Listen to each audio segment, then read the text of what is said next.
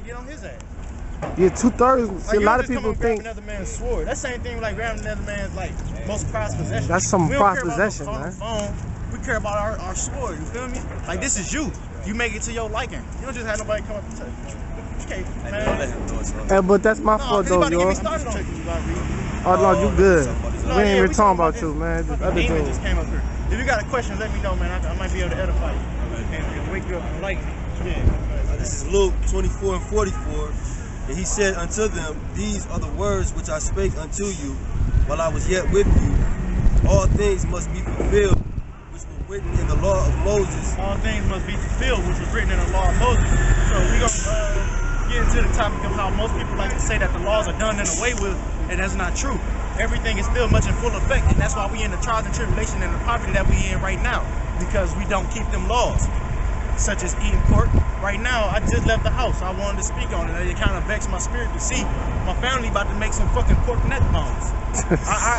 You know me, I mean, I don't mind. I mean, I'm old enough, I'm able to provide for myself. The water, y'all about shimmy out shop, like a thigh. But sometimes I like to come home to a meal too. I mean, I'm still under my family's head, household, if you will. Right, I want to eat just too. saying, Yeah, I want to eat. but just saying though, like, you try to tell them the law, but they don't want to give ear to it.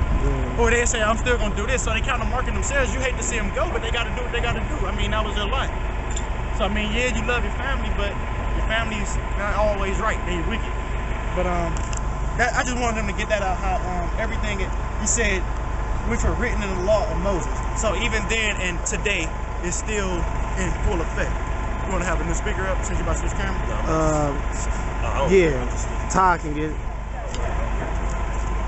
If you got a scripture, let me know. I might jump in off the spirit, bro. Yeah, he about to make me switch the whole thing up. Ishmael gotta go. Ishmael gotta go. It's a lot.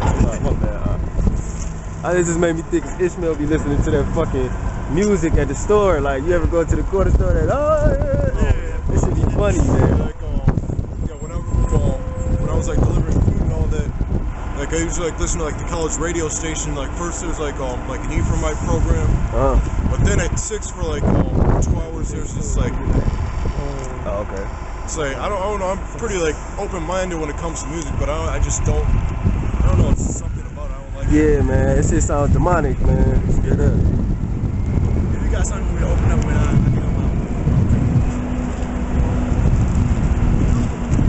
Bother the shit out of me, man.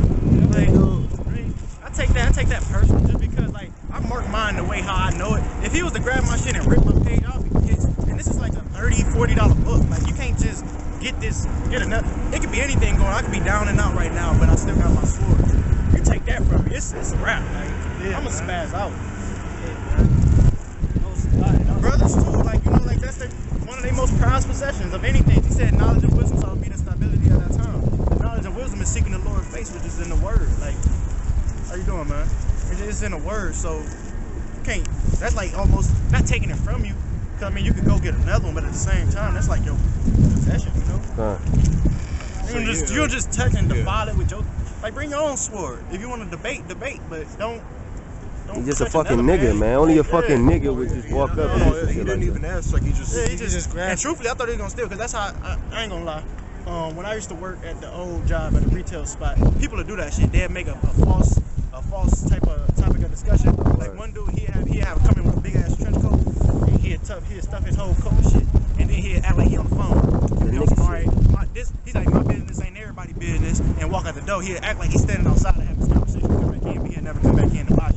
So he just walked out with a coat full of shit, but the other shit he walked up to the counter where he just leave because he didn't want to buy it. But just saying in general, it's those type of Satan devices that I know I comprehend shit like that. He'll go try to hustle off the Lord's word. I ain't trying to cut you off, but he'll try to take that and go hustle off the Lord's word just because it look nice. He got the gold pages, he got the tabs already on it. You ain't got to put the tabs on it. Oh, he ain't grabbed that one. He ain't grabbed that one. He just saying in general though. Yeah. He could go and try to hustle off the Lord's name. I might have to do a right cross. Did First Peter. My bad. It's like I ain't mean to cut you off. It's 1 Peter 4:15. But let none of you suffer as a murderer, or as a thief, or as an evildoer, or as a busybody in other men's matters. Or even, come on, man, fucking thou shalt not steal. Yeah, that's simple. That's simple. On the tablet. If you don't know this truth, you know that commandment. Yeah. Because that's truthfully, not to cut you off or to take from you, but that's the laws of the land, and that's what these Edomites go by. They call themselves sovereign citizens, meaning they don't have a social security number. I don't think they have a birth certificate. They just claim to be they live, but they don't live. They live off the grid, if you know what I mean. Right. So they go off what they call the laws of the land, and they got like 10 laws. They damn near the same as the 10 Commandments, if you will.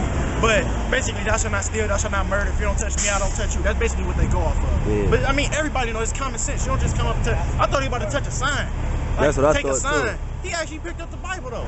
Yeah, I think it's repentance. I think they stole something that when they touched it, everybody died. The ark. Yeah, The ark. Ark of the Covenant. Yeah.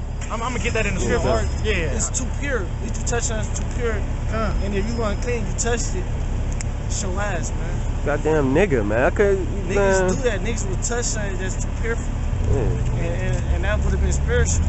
And what if you would have touched and that was something like the ark or something like that? You touch it, I'm about to get that right now. and you get and you die. It's too pure. It's 1 Chronicles 13 and 9. Yeah, 1 Chronicles 13 and 9.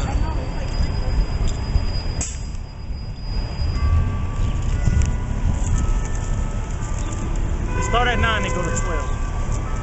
But that speak about Uzzah. If I said it right, Uzzah. Basically, Yeah, and they teach. I'm gonna let the scripture bring it out. Go ahead. Yeah, the first time I heard that story, I was in Sunday school, like of all places. He said of all places. This 1 Chronicles 13, chapter 13, verse 9. And when they came into the threshing floor of Chidon, Uzzah put forth his hand to hold the ark, for the axe stumbled. And the anger of the Lord was kindled against Uzzah, and he smote him because he put his hand to the ark, and there he died before Yahweh. No, break that down. Yeah, he said it stumbled. No, you break it All down. right, well he said it stumbled, so he went to catch it. So picture like, you know, Edomites. I don't know if y'all ever seen the movie, but I don't know why I like linking verses with movies. It's the Ocean 11 through Ocean 13. If you know, they had like this little golden egg with like diamonds or shit on it, and it was like really expensive. You know how they sit it up on them little altars or whatever, like a little podium almost. They sit the egg up on there, and they got like a light on it. Everybody get to take a picture of the egg or whatever. You know what I'm saying? But it stumbled. So picture something like that, like it stumbled, like you thought it was about to fall, so you reached forth to catch it. But because he was impure and he went forth to touch the ark, he got put to death. Smote his ass. Exactly. The Lord could have had it to where he calmed the land and it actually eased out and it stood still back up.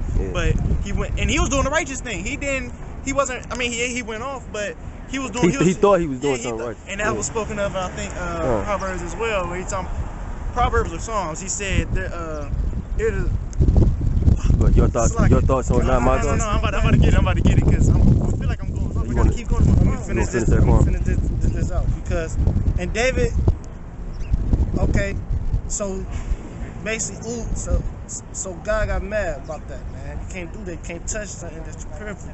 And David was displeased because the Lord had made a breach upon Uzzah. Wherefore, that place is called Perez Uzzah to this day. You might gotta look that word up. And David was afraid of Yahweh that day, saying, How shall I bring the ark of God home to me? So David brought not the ark home to himself to the city of David, but carried it aside in the house of Obedium and Gattai. And the ark of God remained with the family of Obedium, if I'm understanding right, in the house 3 months. And the Lord blessed the house of Obed-Edom and all that he had. So, like it got the root word Edom in it. Yeah, Edom. But so yeah, basically, you know, you touch your certain